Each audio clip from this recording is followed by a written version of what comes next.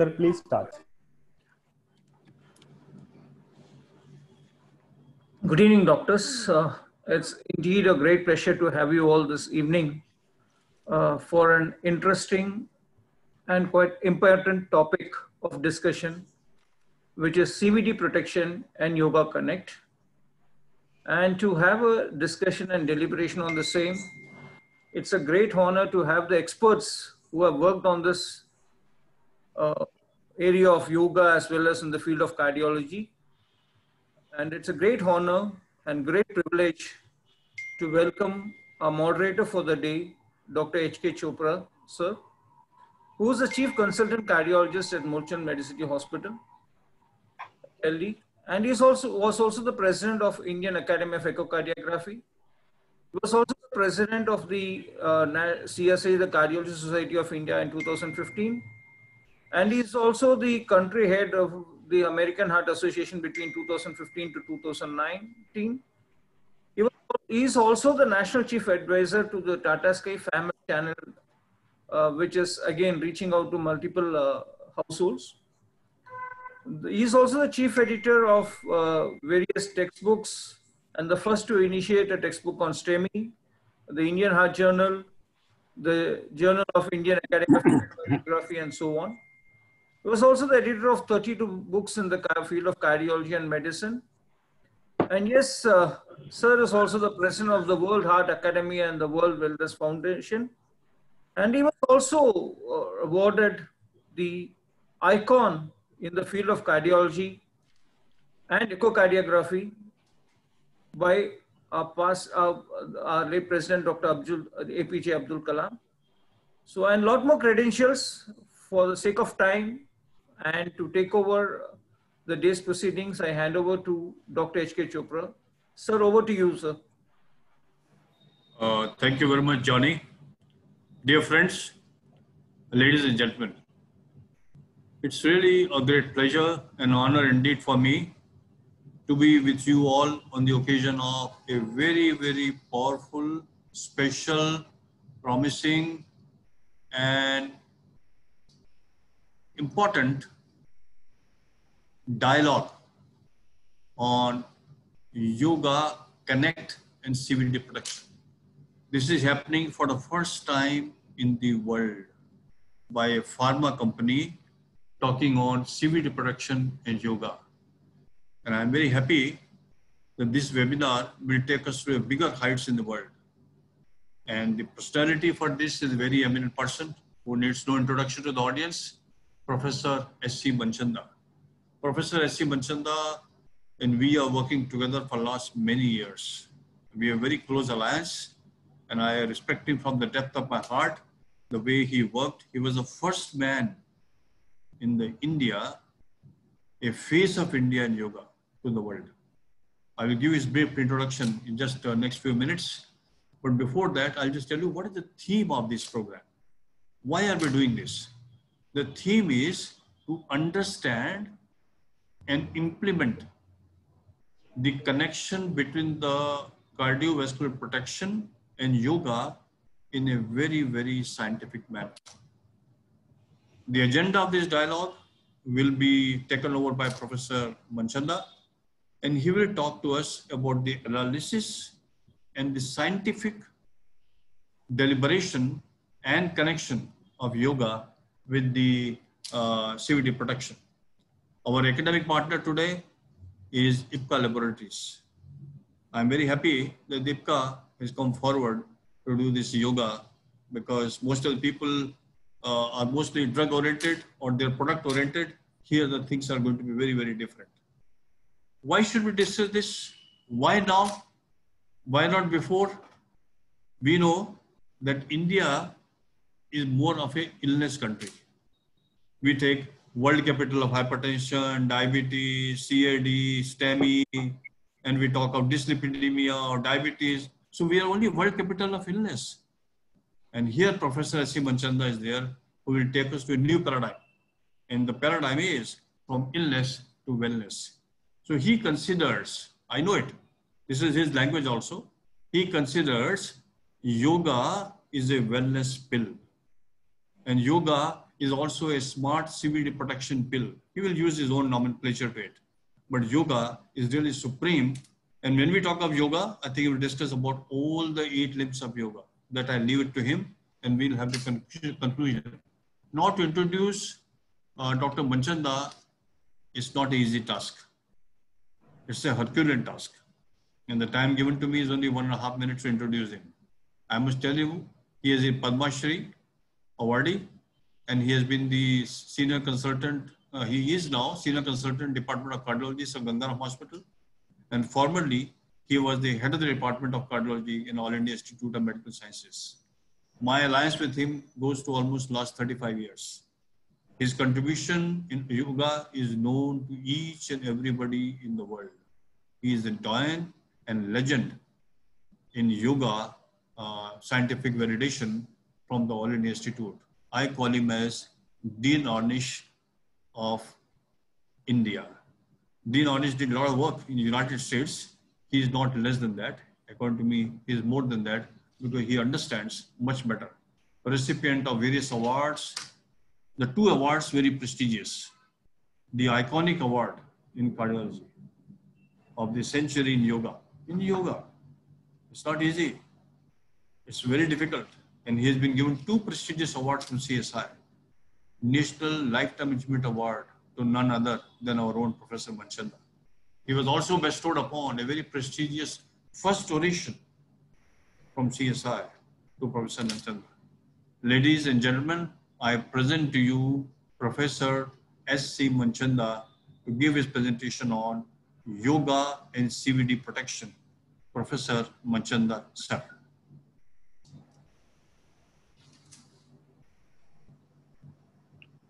Thank you, Dr. H.K. Chopra, for your nice introduction.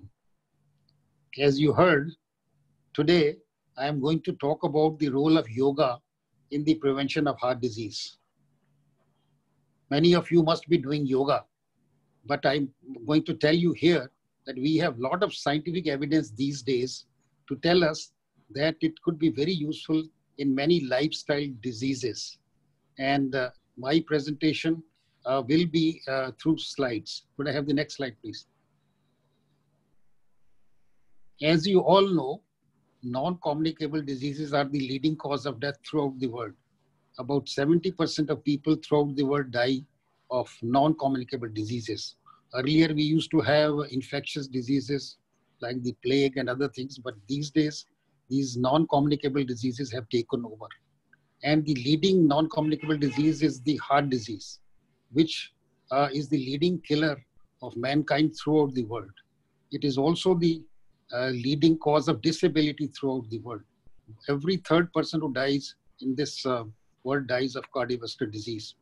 And therefore, we must try to prevent it. Other diseases which are related to this are diabetes, hypertension, and several other diseases. And yoga has been found to be useful in these prevention of these diseases. Next slide, please. You know, a lot of advancement have been done in the understanding of heart disease and several other non-communicable diseases. We know why they are caused. We know they are related to our unhealthy lifestyle, the faulty diet that we take, lack of exercise, mental stress, and tobacco are responsible. But in spite of this increasing knowledge and even awareness has increased, you can see that the disease is projected to be increasing markedly by the year 2040. For example, in many developing countries like Brazil, it will increase by more than 200%. Similar in China and India. Although we are advancing quite a lot economically, but we are losing on the health front, all these developing countries. This loss of life not only costs us a huge amount of loss of lives, but also economically, it is very damaging to any country. And why yoga is important? Next, the question was being asked, why yoga is important? You see, as I said, the knowledge and the awareness about the disease, why it is caused, has really improved markedly. But the disease is not really decreased. We have a lot of advancements in the treatment of heart disease, like angioplasty, bypass, even heart transplant, etc. But in spite of all that, the incidence of heart disease is increasing. Have we ever thought what is the reason for this?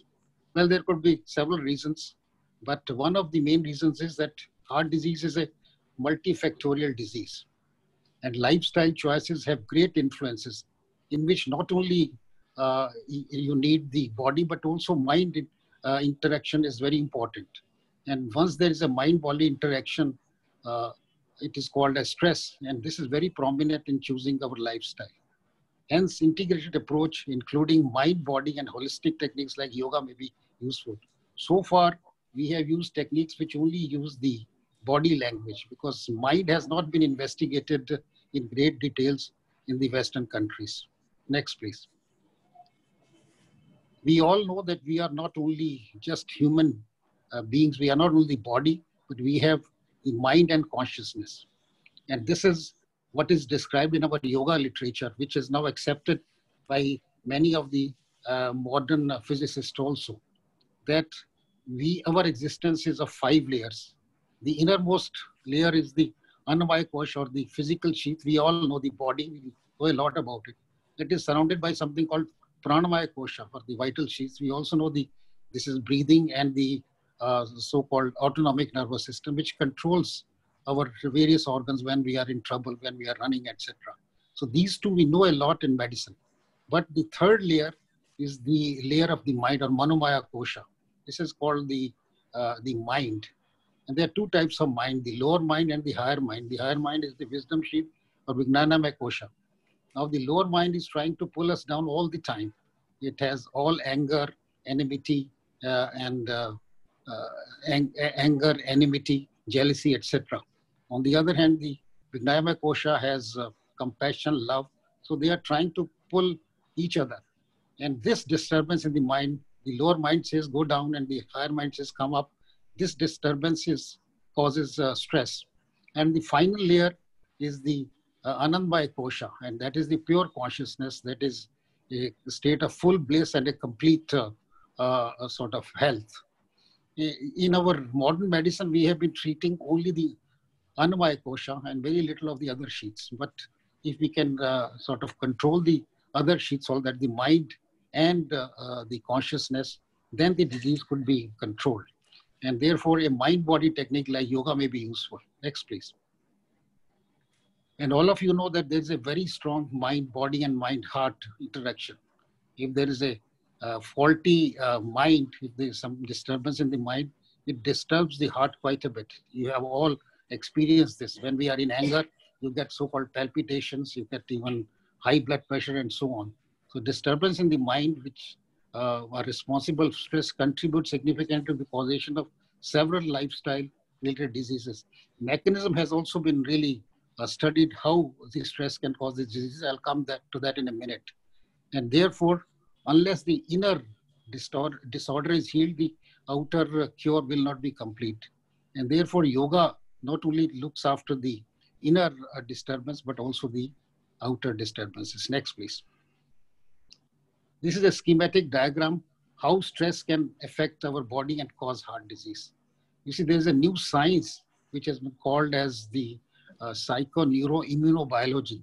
Whatever thoughts are which come from the mind, a disturbed thought causes stress. You all know anxiety, etc.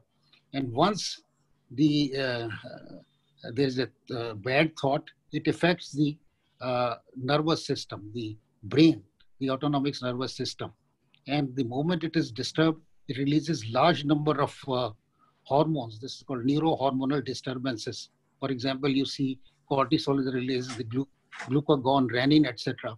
All these things can cause high blood pressure. They can cause even diabetes.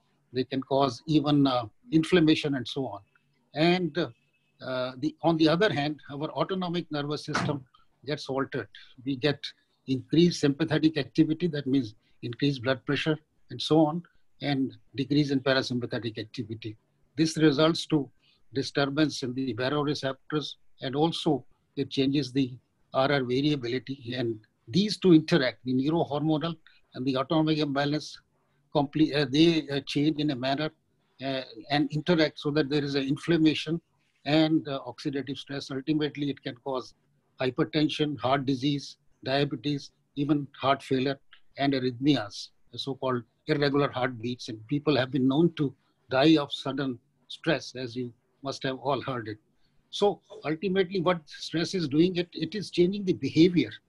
And unless we change the behavior of the individuals, I don't think the disease can go. People know that exercise is good, but still they don't do it.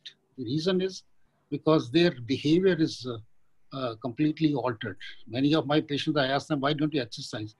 They say, I want to exercise, but doctor, when I get up in the morning, my mind says, don't go today, uh, go tomorrow. So it's making an excuse. Similarly, when they want to take good food, they know what is good food is. The mind says, take it today, not tomorrow. So they have no control of the mind. The behavior has to be changed.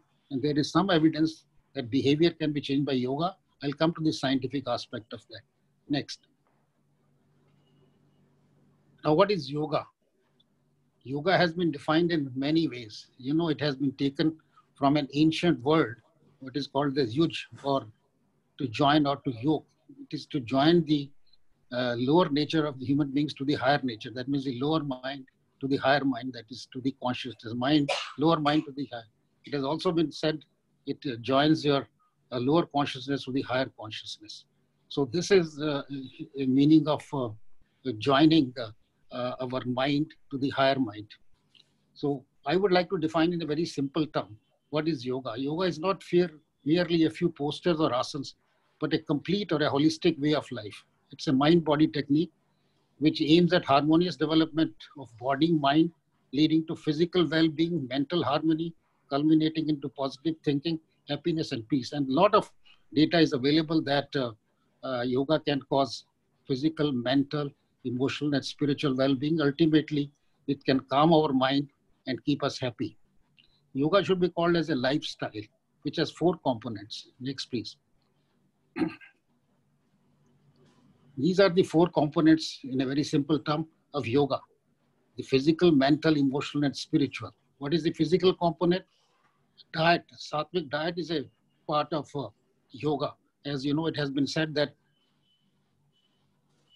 Sattvic diet should be taken by yogi people. This is a vegetarian, high fiber diet, natural diet, not too much refined. And we know the advantages of this diet. This type of diet can prevent heart disease, diabetes, and blood pressure. Physical exercise is a part of yoga. And many asanas also are equal to mild exercise, but yoga people encourage you to do exercise, which we know the benefits are tremendous. And no addictions like tobacco and alcohol. Many people who are addicted to tobacco and alcohol can also be cured by yoga. And therefore, this physical component is accepted by everybody in the medical science. But the mental component of yoga is more important. That is to manage stress. And this has been shown that one of the methods of yoga, that is meditation, can control stress markedly. There's a huge number of papers to show that meditation is one of the best methods for stress management. Emotional well-being has not been emphasized, but this is a very important component because yoga can control anger, ego, jealousy, hostility, and so on. And we know that all these negative emotions can cause heart disease because, as I showed you, that stress can disturb the neurohormonal and autonomic nervous system. It has been clearly shown that anger is a risk factor for heart disease. During anger, people have even got heart attacks. People have died also. And similarly, data is available, ego, jealousy, hostility, etc., that it can increase the heart disease. And on the other hand, the positive emotion like compassion, unconditional love have been shown to decrease heart disease. There are several epidemiological studies to show that people who are compassionate, who have love, they have less heart disease and so on. And spiritual component is very important because it has been shown that people who are spiritual, they have less heart disease, they live longer, and if they get the disease, they can recover much earlier.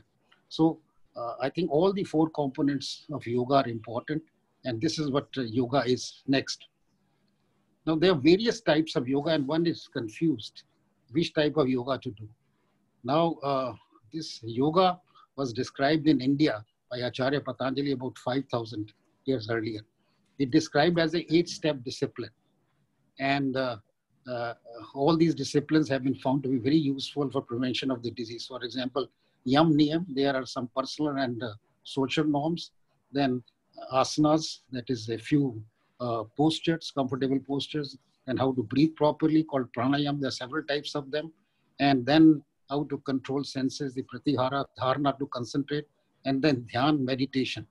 And ultimately, you can achieve a state of so-called self-realization, that is samadhi. So there are three basic components of yoga. One is the stretching exercises or yoga or asanas. The second is the breathing exercises or pranayam. And the third is the meditation or dhyan. Now, all the three components have been shown to show benefit on the cardiovascular system. For example, stretching exercises itself have been shown to reduce stress and they improve the physical fitness. There are several studies to show that pranayam can decrease the blood pressure and also can relieve stress. By pranayama, we mean that the breath becomes deeper. We don't use fully lungs, about use 60%. When we use diaphragmatic breathing, when we take the breath in, abdomen should come out. This abdominal breathing increases the vital capacity, and also the breathing rate slows. Normally we breathe 16 to 18 times, and during pranayam, it can come down to 8, 10, and ultimately some people can have to 4, 3, or 2 also. So the slower the breathing, it seems that the mind is completely relaxed. This is quite common sense. When we are angry, the breathing is fast, and when we slow it down, it becomes much less. And even this pranayam has been shown to even control blood pressure. The third is the meditation. This is the most important part of yoga.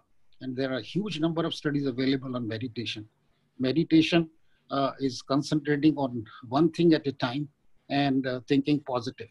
And this can be done even if you can't sit on the floor, sitting on the chair. So it is possible for anybody to do this yoga. It's not important what your physical condition is. I have been doing research in yoga for the last 20 years, and I had patients 80 years, 70 years who had knee replacements, who could not sit on the floor, but they did very well sitting on the chair. That's called chair yoga. And everybody can do a little bit of stretching exercises, breathing, and meditation. Now, so many systems are there. Some have talked only of meditation. For example, there's a transcendental meditation, there's a mindfulness meditation, and there is a meditation by Kumar is also Raj Yoga. This is only meditation, and huge benefits are shown. There are some who talk more of breathing, for example, Ramdev and Shri Shri Ravi Shankar, and some people talk of asanas, that is the Iyengar yoga and all. But all the three components are important, and therefore people who have used all the three have shown much more benefit. Next. So to summarize, in very simple terms for the doctors, what is yoga? Yoga is a holistic and intensive lifestyle. Dean Ornish has called it an intensive lifestyle change, which consists of stress management, healthy diet, regular exercise, and avoidance of tobacco. So this takes care of almost all the factors which cause heart disease and other non-communicable diseases. For example, stress we know is a very important factor. Healthy diet is very important. Regular exercise is important, and avoidance of tobacco and alcohol. So I have named this yoga as a lifestyle polypill. You know, we doctors have called pharmacological polypill, in which we put statins, we put antihypertensives, antiplatelets, etc. But those pharmacological polypills have side effects. They, of course, cannot take care of the diet. They cannot take off tobacco, and they can't do exercise. So lifestyle polypill seems to be covering almost all the aspects. And I'll show you the evidence that yoga could be helpful in many ways, in many conditions of the heart. Next, please. Now, yoga has been shown to be extremely useful in many conditions. I will not have time to go through the details of all this. It has been shown that yoga is extremely good for control of anxiety and depression. And I will show you a lot of data, and even the mechanism has been studied, how it can control that. It can help you to attain mental peace and happiness. It's extremely useful for bronchial asthma. There are several studies done. Physical fitness, many of these athletes use this. And for physical fitness also, it's useful for gastrointestinal problem, irritable bowel, and ulcerative colitis. It's extremely used for joint pains, low back pain especially, and for fatigue, etc. but it is very, very important for control of cardiovascular disease. Today, I'm going to talk of role of yoga in cardiovascular disease. Next. Now, what is the role of yoga in cardiovascular disease? As I said, this has been investigated scientifically in a lot of studies, and I will go through some of these studies. So, studies are so convincing that even the modern medicine and the modern latest journals of cardiology and medicine are covering them up. And I am sure that in next few years, it will come in the mainstream medicine and cardiology. Next, please. To understand the role of yoga in cardiovascular disease, we must understand what cardiovascular disease is. Cardiovascular disease has been considered as a continuum. Continuum means it starts with some risk factors. We all know that there are some risk factors like high cholesterol, dyslipidemia is there. There is hypertension, there is diabetes, smoking, and psychosocial stress. These are the main risk factors for heart disease. And if they are present, the chances of heart disease increase. What do these factors do? Apart from increasing cholesterol, etc., they also cause inflammation.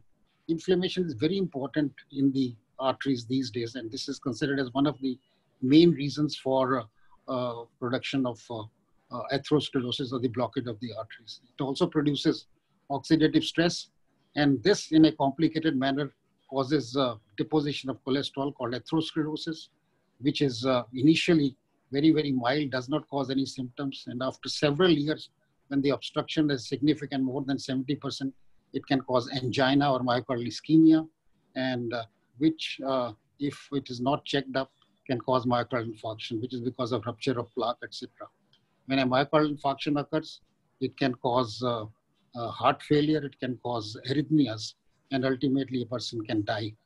Now, yoga has been shown to be effective almost at every aspect, especially the control of risk factors for heart disease. It has also been shown to be effective in other steps. And if we can break this continuum anywhere, the heart disease could be decreased. Let's see what the evidence is. Next, please.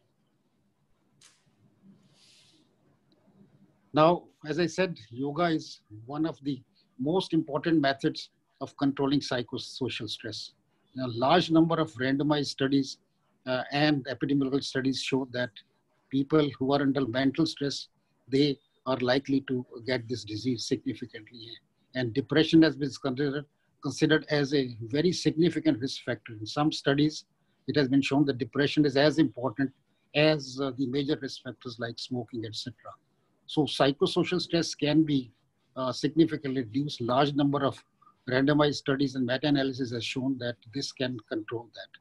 Even the mechanism has been studied. It has been shown that during yoga, the neurotransmitters in the brain change.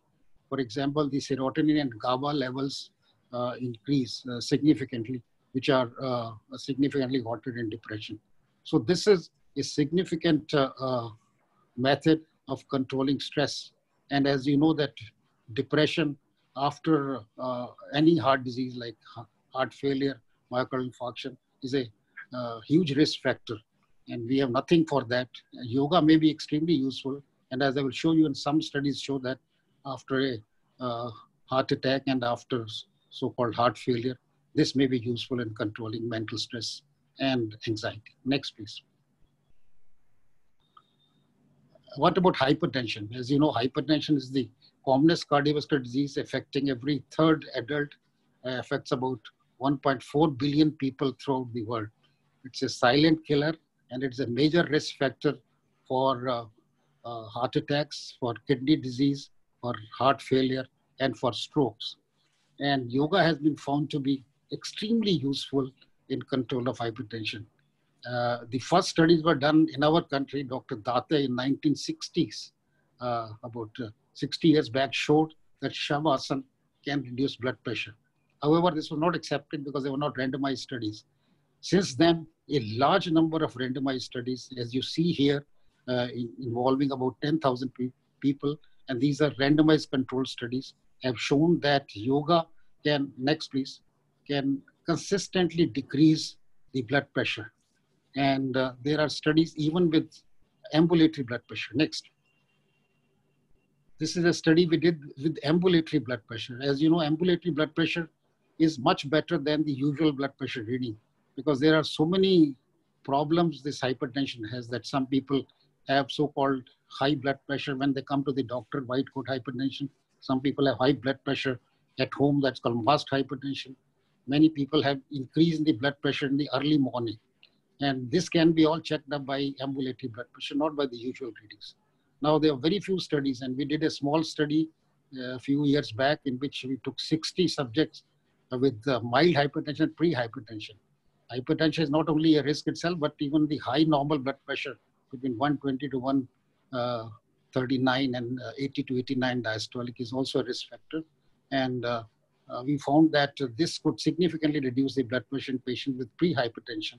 And the blood pressure, of course, decrease was modest only.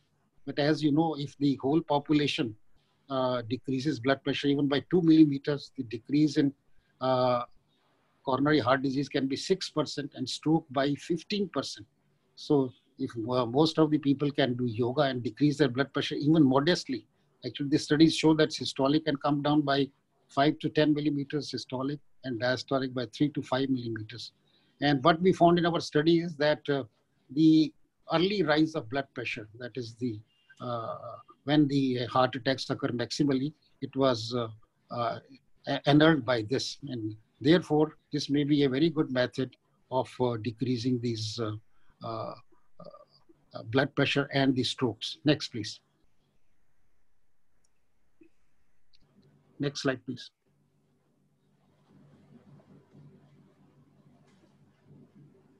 Now, it has been clearly shown that because blood pressure can be controlled by this, so many guidelines have come up which have shown, can we have the previous slide, please?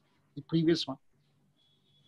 The effect is so consistent that American Heart Association scientific statement in 2013, they published in Hypertension, that they had a unanimous opinion that meditation, transcendental meditation, which is a type of meditation, has shown a consistent but modest decrease in blood pressure. And they suggested that it is advisable that all people with high normal blood pressure, more than 120, and mild hypertension, transcendental meditation could be used. That was in 2013. Next. In 2017, a statement again came from American Heart Association, again a review of literature in meditation and cardiovascular risk reduction. And they also came to the conclusion that it appears that meditation is extremely useful in controlling the risk factors as well as hypertension. However, they said the studies are not very strong and more studies are needed. Next. Recently, as you know, last month, the latest guidelines on hypertension have come. These are the latest 2020 International Society of Hypertension guidelines, just published last month. And for the first time, this huge society recommendations have suggested yoga and meditation. They have taken yoga as a part of physical exercise, which I will tell you is it's like a mild exercise. So they have suggested that mild exercise, other types of, including yoga, is useful for control of blood pressure. They have also said stress reduction by meditation has been shown to decrease the blood pressure, although they say more studies are needed. So it is coming in the mainstream cardiology now. The latest guidelines mentioning for the first time that yoga and meditation could be extremely useful for control of blood pressure. They are especially useful in pre-hypertension. I have seen patients who have a lot of stress, even resistant hypertension, they could be useful, but we need more studies. Next. The diabetes is another very important disease for Indians. We are the diabetic capital, as Dr. H.K. Chopra told you. A huge number of these cases. And there are again large number of randomized control study. About 24 of them are available, out of which 22 have shown a positive. They have shown, next please. They have shown that there is a consistent decrease in the HbA1c or the blood sugar, which is equal to the drugs, for example, like many drugs, anti-diabetic drugs also decrease the HbA1c blood sugar by 0.5 to 1. This also shows significantly decrease in that. So consistently there is a decrease. Not only there is a decrease of the body weight, and the lipids are also improved, and the stress is also reduced. Next. And this is the largest study ever done on yoga, again from India. India is taking the lead in doing this multi-central study. This is a study which was presented in last year in the American Diabetic Association, and it was adjusted as the best paper. And this study included more than 3,300 pre-diabetic patients who were from 29 states in India. This is a huge study. See, we needed such multi-central study. And yoga was given to half the people and half were the usual methods. Even after 3 months, it was shown that yoga could reduce the occurrence of hypertension, of diabetes. In pre-diabetic, 47% decrease in the new onset diabetes. So yoga is so powerful that it can decrease the occurrence of hypertension by the occurrence of diabetes mellitus by 47%. So it could be used extremely well for risk reduction in diabetes mellitus. So extremely good. And also it was seen that some people became completely free of diabetes. In 52%, there was no sign of diabetes at all left, as against 39%.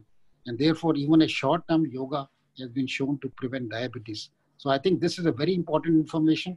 We are really at crossroads how to control diabetes. The drugs, etc., are costly and not available. But this is a very useful, just like for hypertension, this could be very useful. So these two main diseases, like hypertension and diabetes, could be controlled by this. This is what the data shows. Next. Obesity is another risk factor now, and this incidence is increasing, especially in the developing countries. Next. There are several small studies which show that the yoga may reduce the body mass index. And there is again a consistent decrease in the body mass index. Apart from that, there are other uses also, like the waist circumference, the central obesity is also reduced, and there is a reduction in cholesterol and so on and so forth. So it could be useful, although more studies are needed in reduction of BMI. Next, please. Another disease which is very common in our country called metabolic syndrome. We may not be overweight. Our BMI may not be very high, but we have this central obesity with certain other risk factors like dyslipidemia, blood pressure, etc. There are a few studies done in metabolic syndrome, including our own study, which I will tell you in details, which have again shown that these various factors of metabolic syndrome like blood pressure, salivary cortisol, etc., and insulin resistance may be improved. Next, please. So yoga has been found to be useful in many components of metabolic syndrome. Next. Again, smoking is a very important risk factor. All of you are aware. Next, please. Now, smoking not only of cigarettes, BDs, but even of the non-inhaled things like gutka, etc., is important risk factor. We all know that. Even secondary smoke is important for causation of the disease. And it's difficult to quit smoking because people start smoking again. Now, there are few studies done on yoga for relief of quitting of smoking. It has been shown that it is possible to quit smoking. Again, studies are small and we need long-term studies, but it seems to be very powerful. And the reason is very simple, because two studies have shown the functional MRI imaging. They have shown those areas where the mind becomes strong are improved, and where you can make up your mind to quit smoking are increased. And therefore, yoga seems to be very potentially useful in quitting smoking also. It could be tried. It has been also used in quitting of alcohol and other drugs also. Next, please. Lipids are important risk factor for heart disease. Next. And we know that they can be reduced by exercise, diet, etc. But yoga independently also has been shown in several small studies that it may decrease, again, modestly, the LDL, the bad cholesterol, triglycerides, and increase the good cholesterol called the HDL. These studies, of course, are small and more studies are needed, but it appears that yoga could be important in reducing the lipids. And you can see how it can do that. That is, during stress, we have increase in the cortisol, which can affect the lipids. And therefore, if we can control stress, these things may be improved. Next. Now, this is our study, which we did yoga for reversal of heart disease. As you know, once the heart disease is developed, can it be reversed? There are two types of heart disease. One is a heart disease, as I said, a person gets just some blockages which are small and the arteries get thickened. It is possible to reverse that. Next, please. And that happens in this condition called metabolic syndrome. As I said, this is a very common disease affecting about 50 to 60% of Indians, according to some studies. We did a randomized study in 100 patients who were having metabolic syndrome. They were not having any symptoms at all. Only thing they had central obesity, some increase in blood pressure and lipids, etc. And they were asymptomatic. But when we studied them, we found that they had thickening of the carotid artery, intimal carotid. And then half of them we gave yoga for a year. Others we controlled them with the usual therapy. Next. At the end of 1 year, what we found is that the carotid intimal medial thickness, which is a surrogate marker of atherosclerosis, decreased significantly in the yoga group. And this indicating that early atherosclerosis can be reversed by yoga. This is a very important observation not shown by anybody earlier.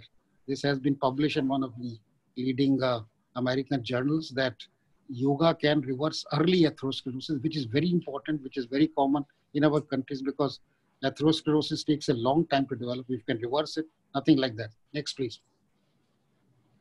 The same study showed that the other secondary parameters, which are very common in metabolic syndrome, like body mass index, the waist circumference, the HDL, the systolic blood pressure, LDL, were also significantly altered.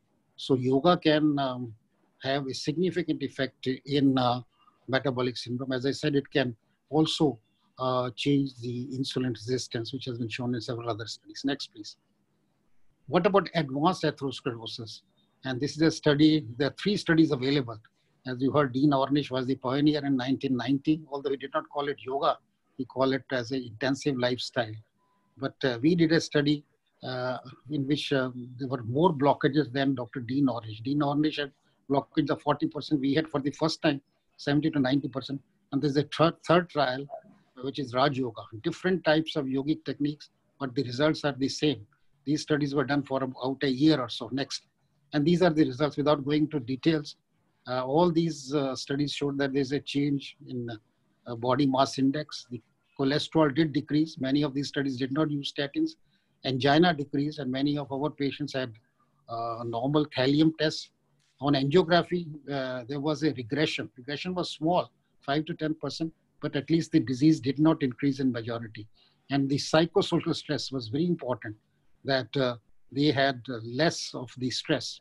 And so we found in this study, and these 3 studies have clearly shown that the angina could be reduced and there can be a decrease of the blockages. And the compliance was more than 80%.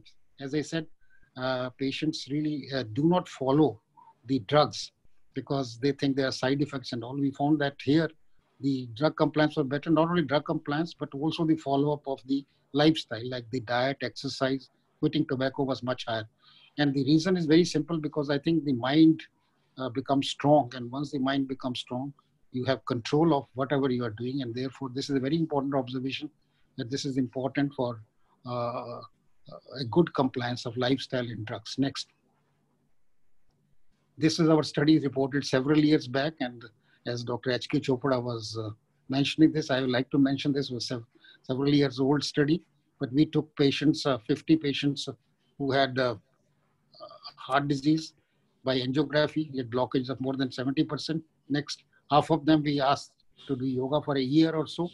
It was done in a center in Delhi, Adhyatmik Sadhana Course. And we showed that there was a regression in about 20%. Regression means more than 10% decrease in the coronary stenosis by angiography. And this is a very significant. This has not been shown earlier, that you can regress so much by any other techniques. Now, of course, some medicines are there, like statin, which can decrease slightly, but at that time, nothing was available. So if we combine the statin, the reduction will be much more. And the progression of the disease was halted in most of these patients. Next. The need for revascularization was markedly reduced in the yoga group, as you can see here. And the reason we think is that we are able to stabilize the unstable plaque. You know, it is not the blockages which really cause heart attack. It is the plaque which is rich in fat, which is thin endothelial layer can cause this. And therefore, we think that although the reduction and blockage is only 5-10%, but there's marked reduction in the heart attacks. And this is possibly because we are stabilizing the plaque. Next. This was a short study of 1 year. We did not have any clinical parameters. So when we continue yoga for a longer period of time, what happens? There are not many studies available. This is one study which is available from the United States using meditation. Next, please. For about 5.4 years, up till 9 years, they followed this study. These are half the patients were given health education and others half were given transcendental meditation and followed for a long period of time. And they showed that there is almost a 50% reduction in the new heart attacks or strokes and deaths. So this is for the first time, although one study could show that yoga, if you do for a long period after heart attacks in a patient who has blockage in the arteries, it could reduce significantly. Next. Then yoga can also be useful in cardiac arrhythmias. This is a paper which has come in one of the top cardiac journals, Journal of American College of Cardiology, American study in which it was shown that atrial fibrillation, which is a very common arrhythmia, and it can cause strokes, and it is very disabling and very difficult to treat. Its incidence is also increasing. It can be controlled in paroxysmal atrial fibrillation. Next, please. This is a study which was reported some years back. Again, you can see that both improvement in the manifest atrial fibrillation as well as silent atrial fibrillation was significantly reduced, as well as the quality of life stress was markedly reduced. Similar data has been shown in ventricular ectopics. Actually, there's a study which shows that ICD people who get implantable cardiac defibrillator, they have a lot of stress, and their chances of getting these shocks are increased when there's stress. So in one of the studies, they showed that the shocks are markedly reduced because it can, yoga can decrease stress and decrease the ventricular fibrillation. Next. So it has a lot of potentiality in arrhythmias. Yoga and cardiac rehabilitation. Yoga improves the, as I said, physical and mental well-being, and therefore could be ideally used. And some studies are there. Next. And this is a randomized study again from India of 250 patients who had bypass, and they were followed for almost 5 years. It was shown that their various blood parameters like sugar, lipids, etc., markedly improved. Even ejection fraction improved. And also they had improved quality of life, and there was an accident compliance. Next. But this is the largest ever study. I think this is one study which is going to change our clinical practice in the near future. Again, from India. The largest study ever done on cardiac rehabilitation. It's called Yoga Care Trial. It's recently been published. I was a part of this study. And this was done in 26 centers in India on 4,000 patients who had heart attacks and angioplasty.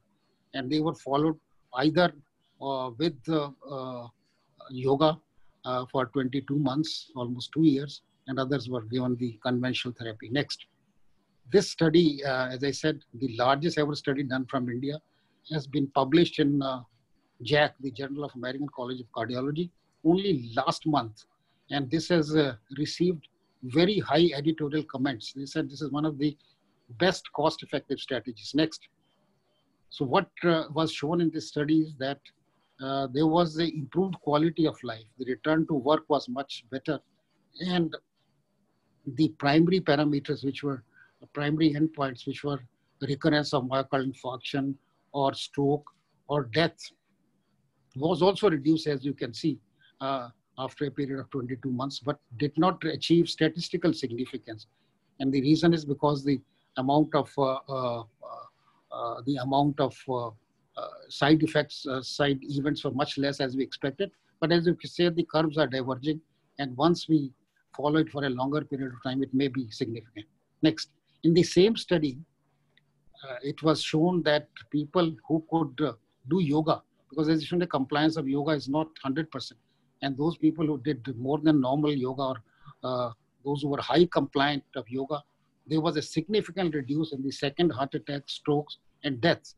So for the first time, we are showing this technique can be very useful. It was very safe. There were no side effects and all.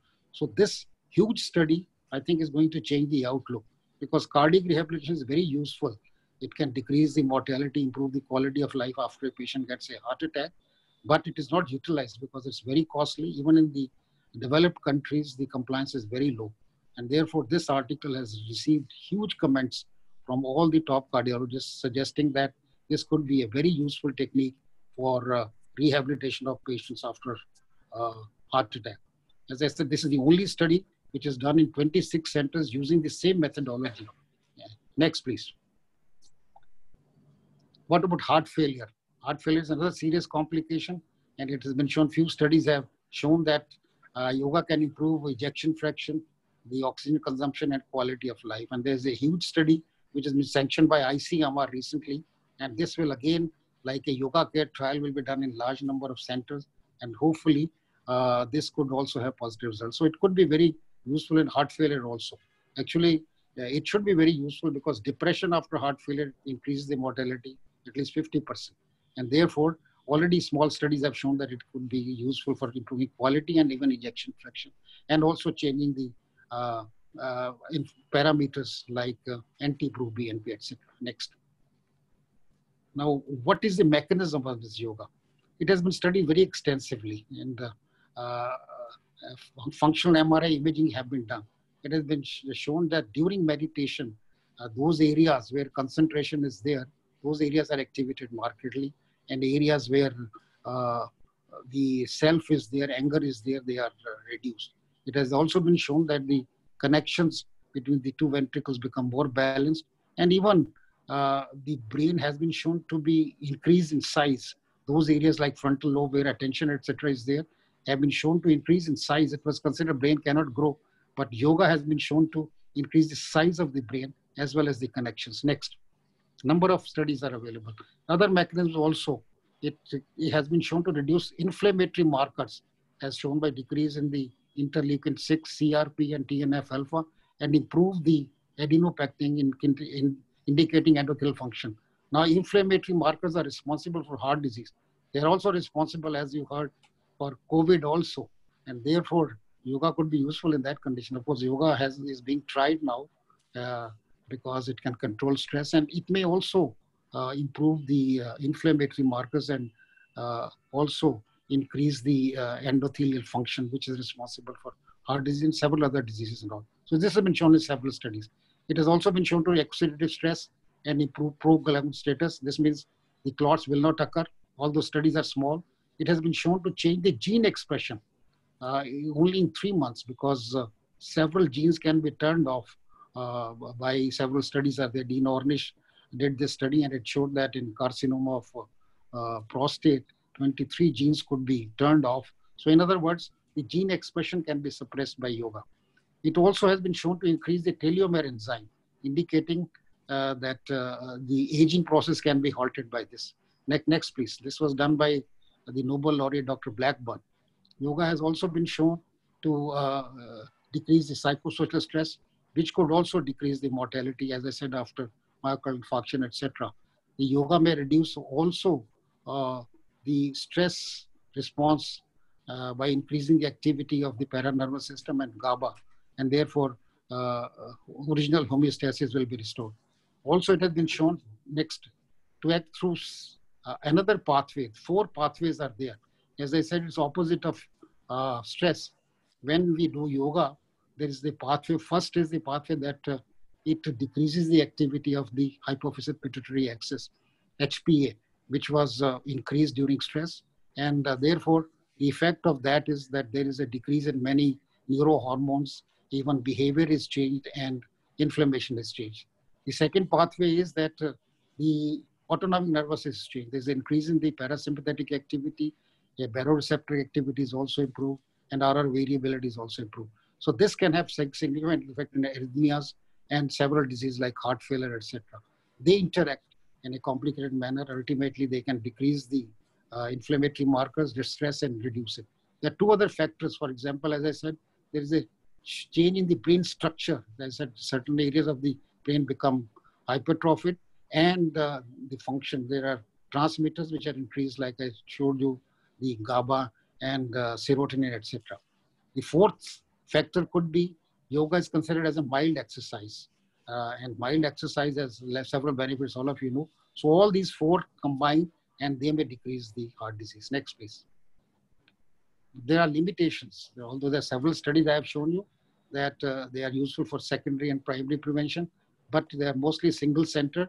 However, new studies are coming up, like you saw in diabetes and in rehabilitation, and they may change our outlook, but more studies are needed, and not only in cardiology, but in other specialties. Next. So to conclude, yoga is a holistic mind-body technique, appears extremely promising for primary and secondary prevention of heart disease. Reported studies have several limitations. Large multi-center trials with improved methodology are needed. Already they are happening from India. And however, yoga being a simple, cost-effective technique without side effects could be incorporated as a complementary technique for prevention of heart disease. And I am sure that this will convince you that this is a very safe and effective technique. Anybody can do it, as I said, 70, 80. Because doctors are also under stress, and now it's being tried in COVID patients also. It may be helpful in increasing immunity. There are a lot of studies to show it, and therefore the prevention of COVID-19 may be there. And similarly, it could also increase the recovery, as has been shown in patients who get heart disease and they recover fast. Next, please. So thank you very much. And yoga, as you know, is becoming popular throughout the world because of our Prime Minister. 5 years back, International Day of Yoga was accepted by the World Health Assembly, and people are doing it all over the world. But you must be convinced now that it could be used as a method which is useful alone in primary prevention, and it is useful with the drugs in the secondary prevention of heart disease. So I would suggest that patients, to prevent heart disease, must follow this thing. Not only heart disease, but other conditions also, like diabetes, obesity, which are hitting us, and the mental stress, which is increased markedly these days. There is no better method than yoga. Thank you very much for your patient hearing. Thank you very much, Dr. Manchanda, for your most lucid presentation. Ladies and gentlemen, you just heard Dr. Manchanda. He said, your phenotype is your genotype. And this can be regulated by perfect yoga on daily basis. If you want to tame your genes, if you want to pacify your genes so that they don't erupt or express into a disease anywhere in the body, please do yoga. And he has shown you scientific data. I'm very happy to see what Dr. Manchanda is talking. When we were students in a medical college, we were only taught physiology and anatomy. What Dr. Manchanda has just mentioned, that we are expression of three bodies: the physical body, the subtle body, and the causal body. So if somebody asks, who are we? So don't say we are only anatomy or only physiology. He said we are three bodies: physical body, energy body, the subtle body, which is mind, body, and intellect, which is a transformation field. And he also mentioned there is something like a causal body. Causal body means cause and effect. And that is soul and spirit and environment. So what is yoga? He mentioned very rightly. Yoga is basically integration of mind, body, soul, spirit, and environment. What a beautiful expression is given. And Dr. Manchanda also said, everything in you and me is variable. Nothing is fixed. Whether it's the blood pressure or cholesterol or sugar or heart rate, all are variable. Very low knowledge. And he also said, we can block our coronary arteries and we can unblock them too. Beautiful expression. The data is there. You've seen the data right from the beginning. He mentioned about the blood pressure. He mentioned about the diabetes. He mentioned about obesity. He mentioned about metabolic syndrome. He mentioned about the atrial fibrillation, arrhythmias, prevention, regression, reversal of heart disease. Everything beautifully covered by Dr. Manchanda. I must tell you, ladies and gentlemen, what he mentioned is, we must get a message as allopathic doctors that we are not human beings with a spiritual experience, but we are spiritual beings with the occasional human experience.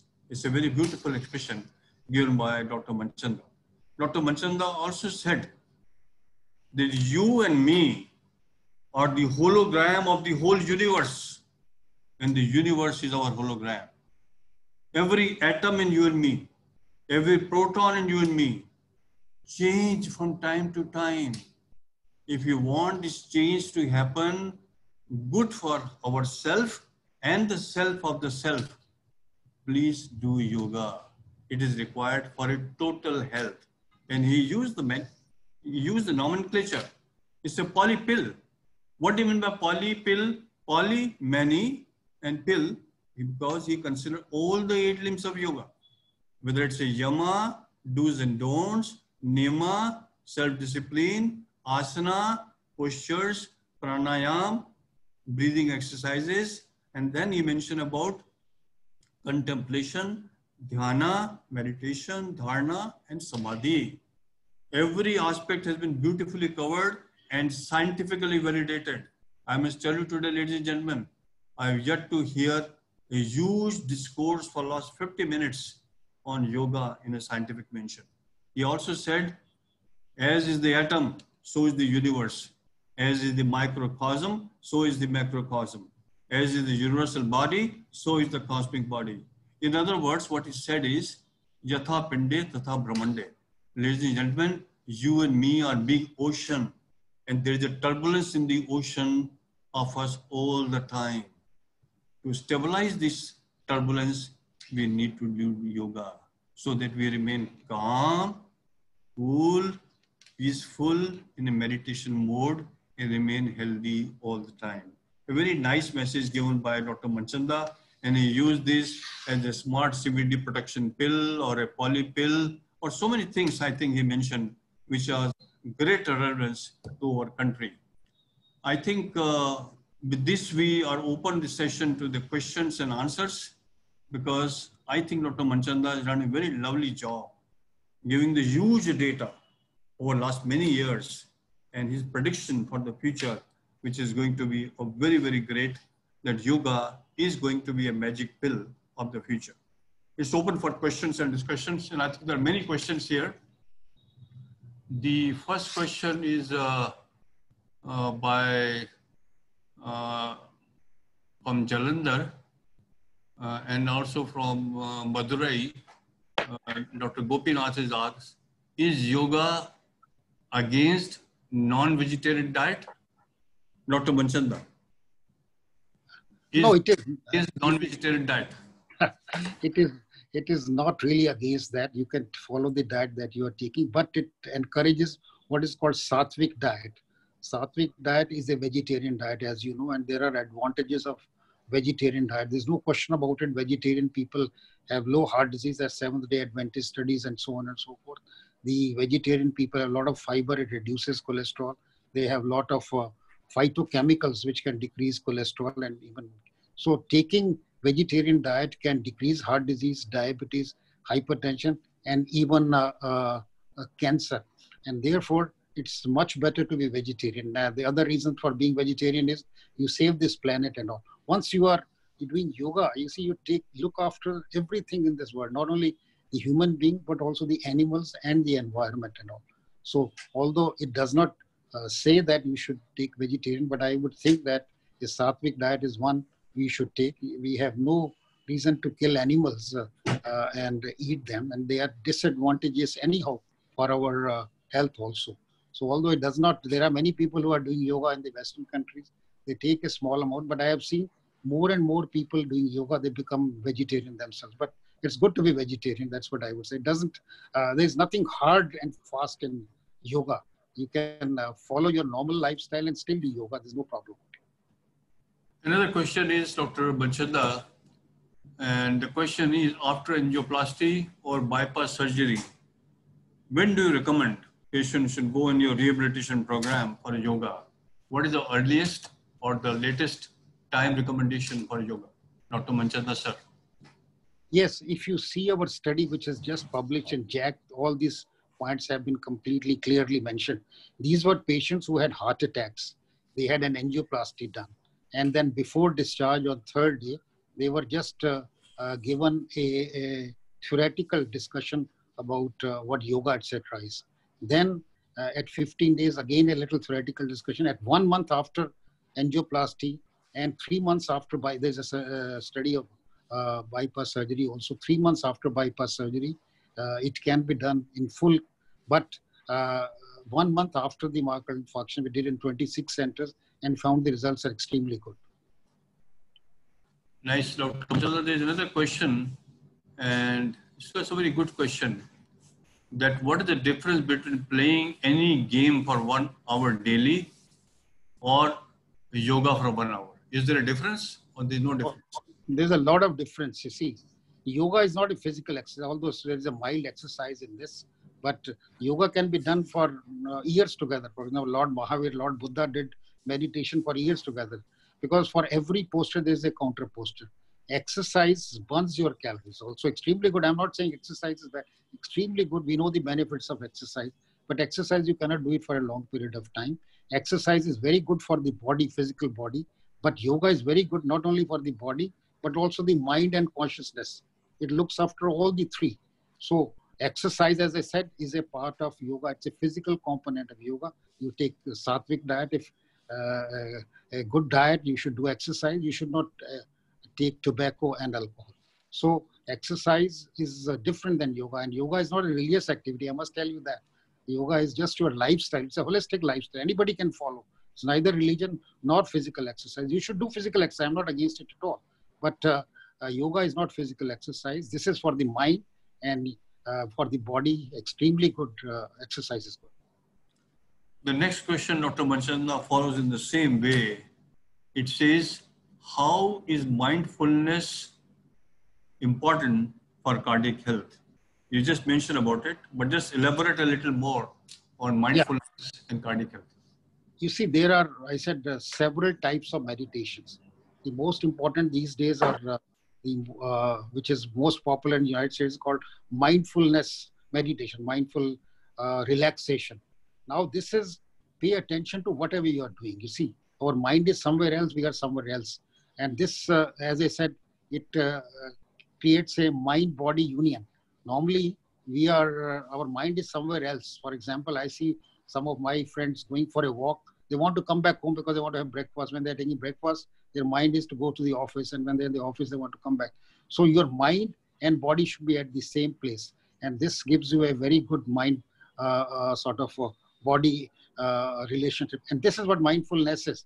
Whatever you're doing, while walking, while breathing, while eating, while doing anything, even your office, if your mind is there where you are, you will always relax. Even if you get angry, your mind should be there. So it has been shown that this mindfulness meditation, whatever you do, is a very good type of meditation. A huge number of studies are there, control of hypertension, stress, and so on and so forth. So this is the type of meditation, but every meditation is mindfulness. You should be aware of what you are doing.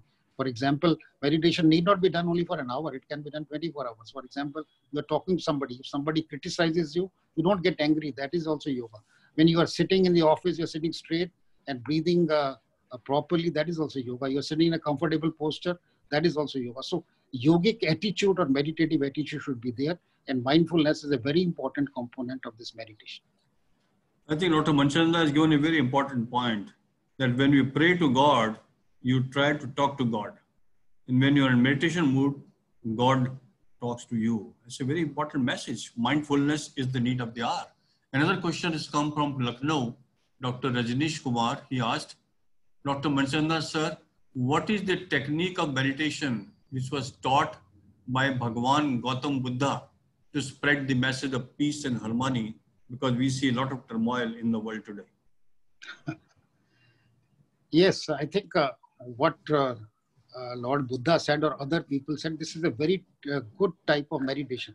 He preached this so-called mindfulness meditation, or this Zen meditation which is there. You should be aware of your breath, etc., and so on and so forth. The moment you do it, you see, you feel relaxed. The whole world is in turmoil because we are going against the teachings of Buddha or Lord Mahavira or the other spiritual masters who have taught us all this. And it has been very clearly shown, even in the jails, meditation have been taught, and it can change the behavior, the mind of the individual. So what I suggest is what many yoga practitioners have advocated, that if 1% of the population does yoga, there will be world peace. Not only you will eradicate the disease, you will also eradicate terrorism, because it's all negative mindset which is really letting us do nothing at all. And we have no control of ourselves. Actually, the anger is in our control. We are not control of anger. So I think if one can do meditation, there can be not only you can be free from the disease, you will keep the whole world peaceful. Not only you will keep the world peaceful, you will see that environmentally also it's very healthy, because yoga takes care of not only the human beings, also the animals and the planet and all that thing. You know, the global warming, etc., which is occurring, could be reduced by yoga. This is the prediction of many people. So, ladies and gentlemen, Dr. Manchanda has given a very nice message. And burn your anger before it burns you. He's shown the data. 1 fit of anger can cause a massive heart attack. So I think if you really want that you should be anger free, we should be all the time in a parasympathetic mode. Whole data has been shown by Dr. Manchanda. Never been a sympathetic mode. The time you come in sympathetic mode, you disturb your catecholamines and we produce the tachycardia, high blood pressure, and cause a heart attack. And if you are in a parasympathetic mode, you liberate nice happy molecules within you. You use the word serotonin, you use the word acetylcholine, you use the word oxytocin, you use the word endorphins. All are to a high levels, happy molecules, and not the jittery molecules. It's a very, very important message. So burn your anger, be kind. Kindness is the only thing by which you can win the world.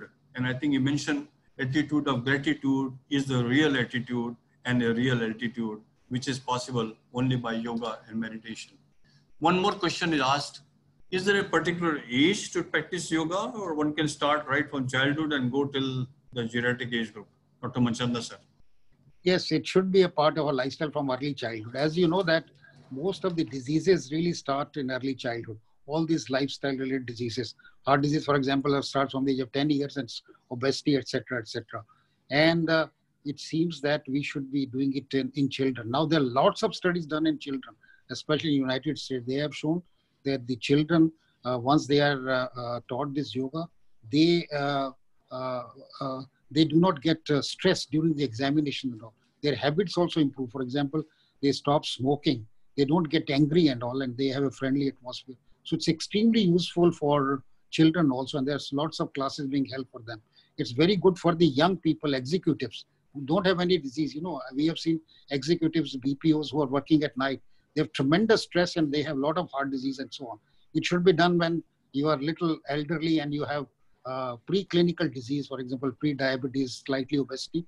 Without any medicine, you can cure your early blood pressure, early diabetes. And if you have, of course, any disease, then also you should combine it. In other words, I think yoga should be universally practiced. And I would suggest that from school age till the age we die, we always have, we should be doing yoga, because we remain calm and peaceful. That is the whole purpose. We remain happy. We are looking happiness outside. Happiness is right inside us. It has been shown people who do meditation, they are eternally happy. Our happiness is dependent on external factors. If I get a car, I'm very happy. If the car has an accident, I'm unhappy. But if I look internally, the happiness is eternal. That's called bliss. This means it's not affected by the external factors. And the doctors should do it. And it has been shown by many doctors that their creativity increases. If you're calm, you know that the creativity increases. There are many, there's a bypass surgeon, there's cardiac transplant, you evolve 2 or 3 new techniques. And all. If you are calm, you become more creative. Not only that, you become, the whole society becomes peaceful, your family becomes peaceful, and the whole world can become peaceful. But you should do it. The doctors should do it. There are a lot of burnout. We did a study in nurses in our hospital and found that 70% of the nurses have burnout. And doctors now have huge burnout, especially during the COVID time. And if that burnout can be significantly decreased, our whole biochemistry changes once we do this yoga. Very important message, ladies and gentlemen, by Dr. Manchanda. He said, most of us, including you and me, are busy in earning money and losing our health. A time has come, we need to change. And because then we are busy in losing that money and trying to earn health. It is gone. A very nice message given by Dr. Manchanda.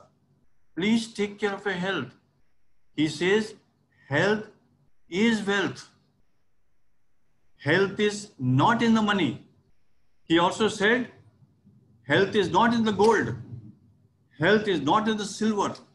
Health is not in the piles of paper notes.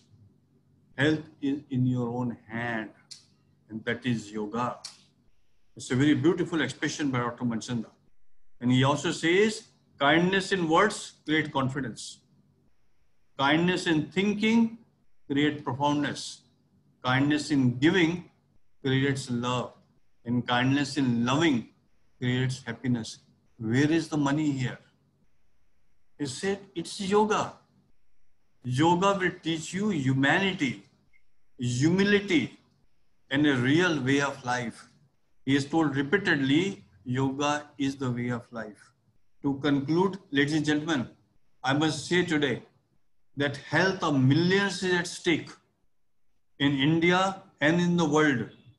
As you learned from Dr. Manchanda, with hypertension, diabetes, heart failure, CVD, stroke, obesity, the only practice of yoga will help you. Medication will not help you. Dr. Manchanda mentioned that meditation is 1,000 times superior than medication.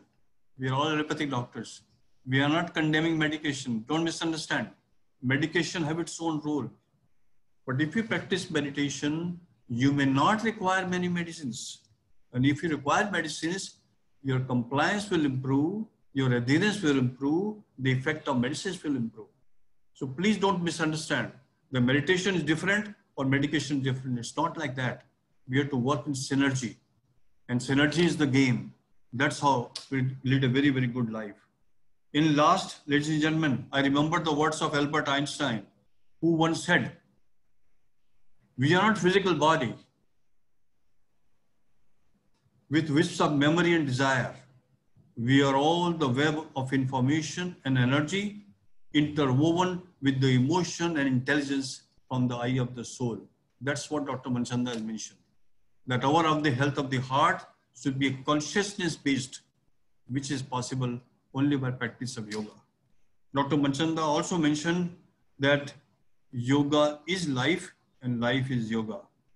To give a concluding remark, I must tell you, which I always quote and Dr. Manchanda heard many times.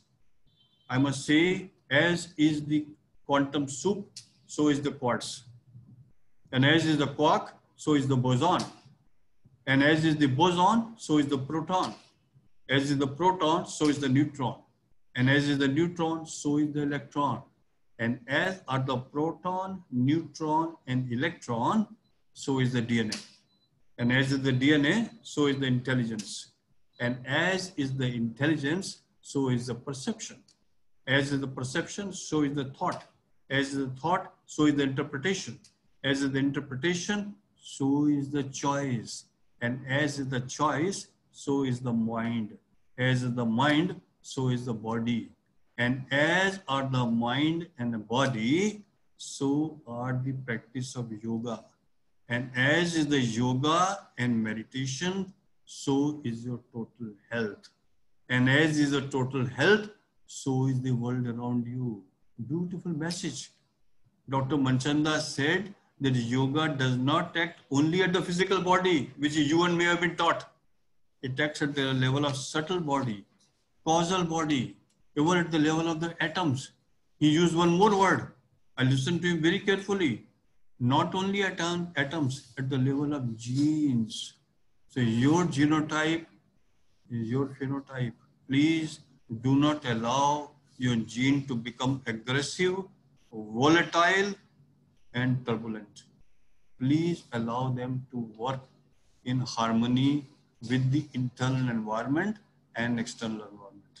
Ladies and gentlemen, on behalf of all of you, I express my gratitude and thanks from the bottom of my heart for the great soul, Dr. S.C. Manchanda, who is a doyen of cardiology, who was a teacher, and he is the teacher of teachers in All India Institute of Medical Sciences, most prestigious institute, a researcher, a author, and also an orator.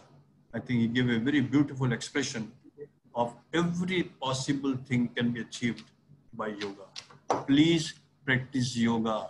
It is not a gimmick. It is 100% scientific if it's understood scientifically. And we had a very good discussion today. And I think on behalf of each one of you, I express my gratitude and thanks to Professor S.C. Manchanda. I also express my gratitude and thanks to two important people from IPCA who really worked very hard. Mr. Johnny Edwin, who is the Vice President of IPCA. It was his idea.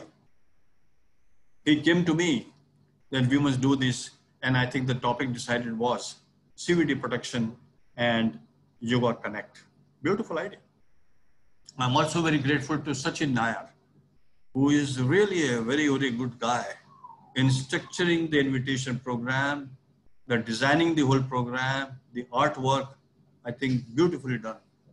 In short, I express my gratitude to the whole team of IPCA for the first time taking up this challenge and showing the world there is something beyond drugs. And I think that is yoga. Thank you very much for your kind attention. Once again, I express my gratitude to each and every one of you. Thank you. Thank you. Thank you, HK. Thank you. So for your valuable time and your presence, Dr. H.K. Chopra and Professor Dr. Manchanda, for their valuable insight given. It was a very, very useful program for, of course, all the participants. And we had a lot of questions coming up due to lack of time. We have just not able to address it, sir. So we request you, maybe if we could answer those questions and send the doctor separately, that would be of a great help, as we have got the contact number of all the doctors as well. So that's a request. It'll be a pleasure. Thank you, sir. Thank you. And thank you, Dr. Thank you, Johnny. We are grateful to you. Thank you. All the other doctors. Thank you, sir. Thank you. Thank you, sir. Well done. Excellent job, as usual. Thank you. Thank you. Thank you. Thanks a lot, sir. Thank you. आग लगा दी आग लगाना हमारा काम है Thank you, sir. Thank you, sir. Thank you. All well. Thank you very much. Phone आ गया विक्रम सिंह का ये हो गया एयर कंडीशनर लग गया नहीं गाड़ी आग आ गया मोबाइल आ गया आज सब काम अच्छे हो गए और बंदा भी अच्छा बोल लिया तो फोन करता हूँ मंचंदा को मैं खुश हो जाएगा सर तो लाइन पे है सर हाँ मैं लाइन पर हूँ Okay. That is online only. अभी भी बात कर सकते हैं. Thank you, HK. You did a great job as usual.